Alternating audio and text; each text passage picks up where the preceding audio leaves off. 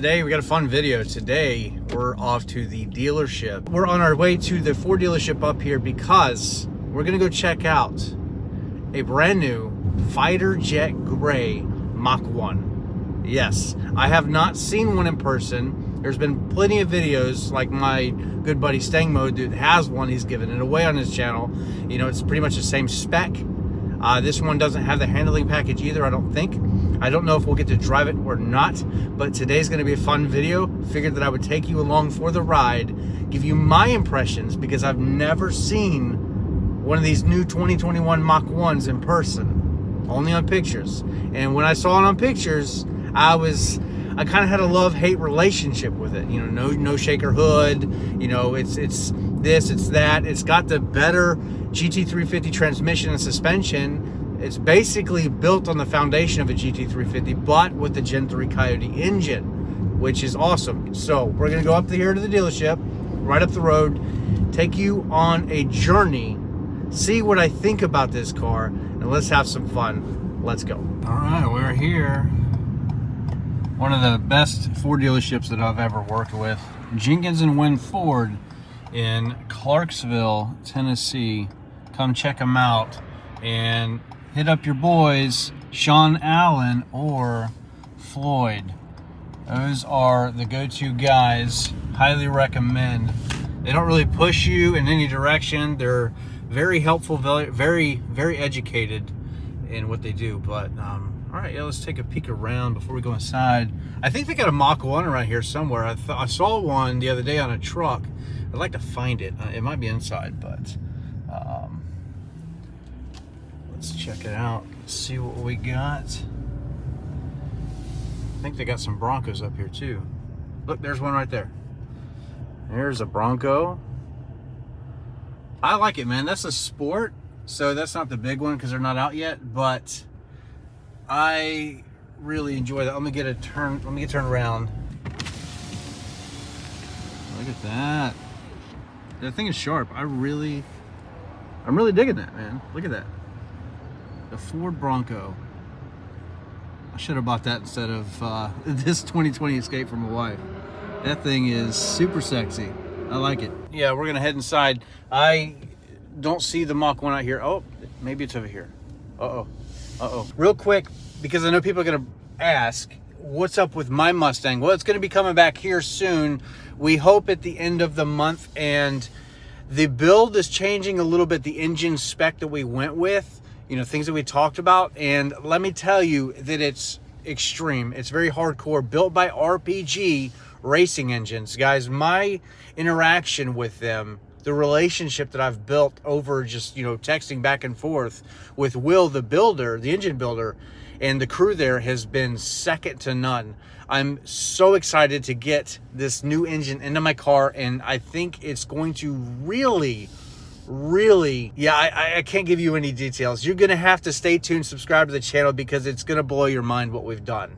It's something super special, big, and it's going to be extremely powerful. A new era, a new start, fresh start with the car, with the build. It's crazy. I'm so excited. But all right, I'm gonna shut up and we're gonna go inside, check out this all new 2021 Mach 1 in the fighter jet gray. Let's go. You gotta love this new age that we're living in. Look at all that. That's so stupid. 350 has some accolades. Yeah. You look at that front end, and then this thing got is a 5.0 right here. You can. Yeah. So yeah, regular GT. They did slap $1,000 gas. Mach 1. Of course they did. Yep. So, all right, he's gonna talk to me in a minute. Mr. Sean Allen here. So this is who you're gonna see, but we're gonna take a walk around of the all new Mach 1, and I can tell you this thing is absolutely gorgeous, man. I love this color. So I'm gonna wrap my car this color. Fighter jet gray. Fighter jet gray. So basically built around the GT350 foundation, more or less. You know, heavy duty suspension. This one actually has the PP2 wheels and tires here. Looks like Michelin Pilot 4S tires, but it's a Gen 3 Coyote. Open air box filter like you'd find on a GT350. And look at these little creature comforts here like you'd find on a Shelby. So really cool. If you didn't know the difference, you might not think that you were looking at a 5.0. You might think it was a 5.2. But let's take a look around. It's got the little, and this is not the handling package. So this is like a satin. Oh, it's got some flake in there too. So something I might change is a bigger wing, but yeah, I love these wheels. They look good. I like the color, and with the orange, it looks sharp. Something newer for the new Mustang starting in like 2020. Little shark fin antenna there, something a little different. Mach1 badging. This thing is really sharp.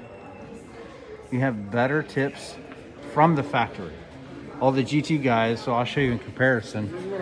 So look at these, how good they look. Double walled, big, fat.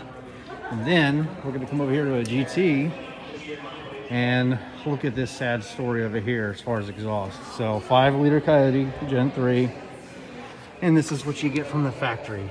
So yeah, not very aesthetically pleasing, but they stepped it up quite a bit with the Mach1. The front end is really sharp. In the pictures that I saw when they released it on the internet, I didn't know if I really liked it, honestly. Wasn't sure I'd fall in love with it, but kind of cool, like the old Boss. You have the Fox headlights there, which look actually pretty sharp on this. GT350 styling-ish to the front bumper, but this is really, really good looking. So we'll get to the price in a second. I want to see the interior. This is a real treat. I'm gonna try not to rub my greasy hands all over it, but so got the regular seats, not the Recaros. This is a nice touch here. Just little stuff. Nothing that's not on the back, but doors, pretty much GT premium. And this one is a 10R80, so it doesn't have the all new, well not new, but the reused 6-speed manual from the GT350, but cool that you can actually get this with the 10 speeds. Let's close the door, make it a little bit more homey in here.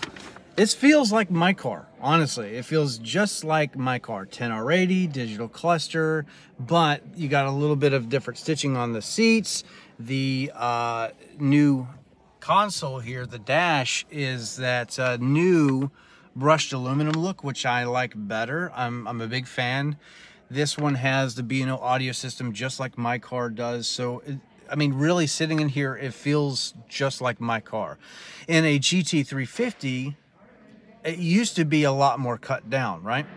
But for 2019, I believe, and up, it may have been 2020, but I think it's 2019, you had the options to go with the B&O audio system. They give you some more creature comforts inside of the car to make it more luxurious, but you did not get the digital cluster. You know, you can always upgrade that after the fact, you know, aftermarket with an OEM unit, but you know, pretty cool that we basically kind of have a GT350 competitor almost, but with a little bit more creature comfort. So this, if I were Shelby shopping, honestly, I don't know. Yeah, because the price difference between the two, a GT350 and this, is less than you might think. It's less spread. So I would have a hard time, but let me know in the comments, what do you think? What would you buy just after watching this and what you know on the internet and your research? Would you opt for a GT350 or would you buy one of these? Again, you can get it with the 10-speed automatic 10R80, or you can get the same transmission out of that GT350 in this, but with the 5.0 Gen 3 direct import injected Coyote that's been proven. You can throw a supercharger on here, twin turbo, pro charger, whatever you want, and the engine will take it. With the GT350s, from my experience, they're a little bit more prone to crankcase pressures and stuff like that. You remember, the crank itself is different. So I don't know, you know, and a GT500 is, you know, leaps and bounds in price and features above this. But if I had a Shelby 350 beside me, I know I'm talking a lot, but if I had a Shelby 350 beside me, I might have to venture and buy the Mach 1. And I thought that I hated the car, all the pictures and stuff like that when I've seen it on the internet. But now, just looking around at the car, I mean, this might have to be my favorite. But again, let me know in the comments, what would your choice be? So we're going to step back outside and take another look around, because we got to suck this up, right? It's our first time seeing it. I don't want to miss an angle on this car. I want to bring this all to you. So again, I appreciate everybody watching. If you made it this far in the video, subscribe, hit the thumbs up button. I appreciate it very much. So let's continue walking around and exploring. Let's go. This one's got the memory seating too. Of course it does. Let's look at the price real quick. So let's keep our fingerprints off of it. Such a beautiful car. Let's check out the price. So right there, that's what I was talking about, $60,000, and that's in the ballpark of a, you know, a new GT350. Well, they don't make them anymore because this is replacing it. But if you could find one on a lot, it might be a similar price, or you might be shopping for one that's a year or two old. You know, so this is ballpark what you might be spending. So again, let me know in the comments. I mean, check this out, $60,000 is what you're paying for a brand new Mach 1. They don't make 350s anymore. This is basically replacing it. And, you know, it's interesting because I thought that these were going to be like a parts bin car, and it kind of is in a sense, but I think it's done the correct way. And I kind of hated the car in the beginning, like I was talking about, but after seeing it in person, I was wrong. I admit that I was completely wrong. This thing is beautiful, and I would own this in a heartbeat. This does not, again, have, look at this. Okay, this is different. So this is what I'm talking about. This is why I want to take you along for the ride. This is gloss black. Look how this looks. This has metallic, it's like a satin black with metallic in it. Really sharp. I did not know that. And you can see the differences here. So gloss, and then you have that different color. These are gloss. Really cool. And same gloss on the bottom. The splitter down here is really aggressive, sticks out pretty far. I like that. But the fangs here are very GT350 reminiscent. I like it. But I like the badging, man. That looks good. Let me back up, get a good front profile pic. What is that? Yes. Yes, this is calling my name. This is sharp.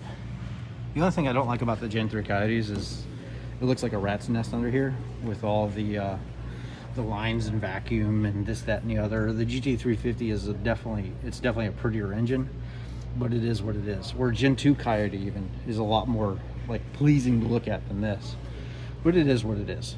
So this has the PP2 wheels. I like the brakes. They look really good. And check that out. So right back in there, you got a lot of venting. This is, you know, engineered a little bit more for the track than like a performance pack is. So this looks good, man.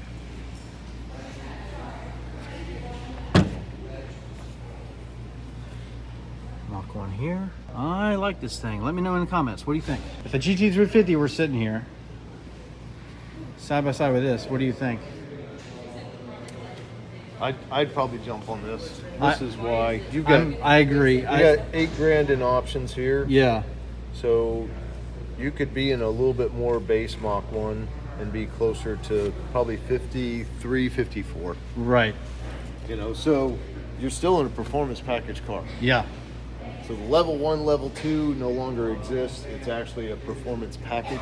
I would have to agree. If a 350 were sitting right, if that was a 350 over there, I would probably buy this. But the transmissions, I don't know what I would do. You have two options. 10R80 or the TR. You'll actually get a Tremec. Yes. 3160. 3160 out of the GT350, correct. So you have two options with the Mach 1, which you didn't with the Bullet. So right. The Mach 1 gives you a 10-speed automatic. Right. Or you can do the 6-speed manual, but a Tremec. Yep. So. And 480 horsepower. It's got the Bullet intake manifold. So about 20 more horsepower there. So all of the whole top end is going to be just like the Bullet was set up. Yep. So from your intake manifold, throttle body, airbox, that's all from the GT350. I would have liked to have seen 500 horsepower, but I mean, it's close enough, I guess, you know. I wouldn't do anything until the warranty's done. Well, I tend to avoid them pretty quickly. That's why I said it. Yeah, I know. So guys, come check out Sean Allen, Jenkins and Wynn Ford, right there in Clarksville, Tennessee. Come check this thing out. $60,000. It could be yours. 10R80.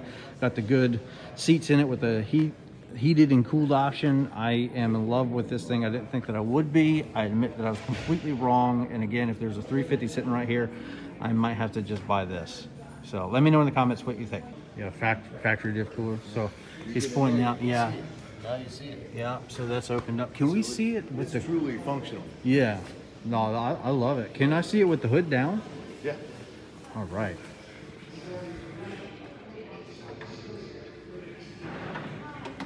I'm not going to lie, I hate new paint.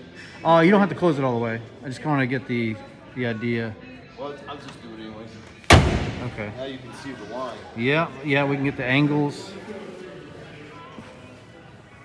This is fire. So your There's rear the Mach1. Everything is black or magnetic. Yeah, your rear Black, spoiler magnetic. is also magnetic. Yeah, I saw that too, yeah. So, And it's a different design. there's my thumbnail right there.